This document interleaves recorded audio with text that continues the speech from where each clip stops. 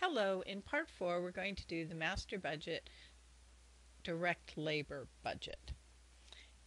We did the sales budget and the production budget and our purchases budget, and now we're ready to start our direct labor budget.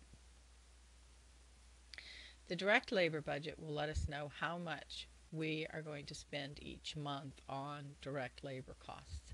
We start with the direct labor hours per unit. This is going to come from our assumptions. So we put in an equal sign. We're going to go over to our assumptions, and we'll see that the direct labor per unit is 1.5 hours. Now remember, when we take information from the assumption, we need to use that F4 key, which adds our dollar signs. And that way, if I copy this to other months, it will still go back and look at the 1.5 hours per unit. Next, we need the labor rate, and again, it's in our assumptions, so equals and $12. So the cost per unit is the hours that it takes times the labor rate, or in this case, $18 per unit. That gives us how much per unit, and then now we have to look at how many units are we going to produce.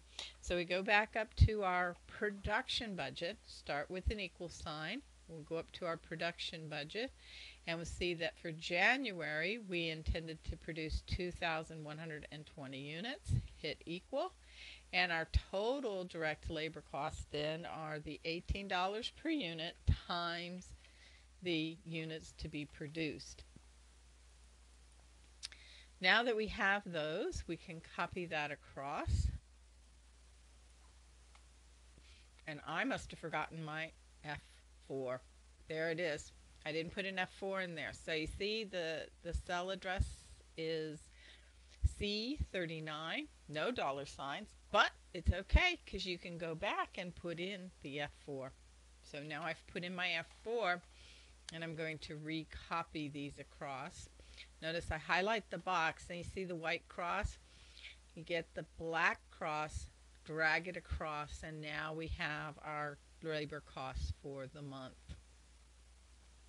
Now for the quarter, the amount per hour will stay the same, the labor costs stay the same, and the cost per unit stays the same. But now we need to auto sum, so select auto sum and draw your box because we want January, February, March, and then we multiply that out.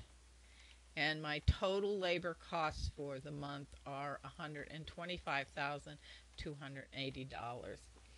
These direct labor costs will feed into our cash budget when we get to that.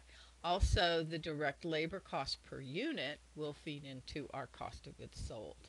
So future budgets will use this information. I hope you found this demonstration useful.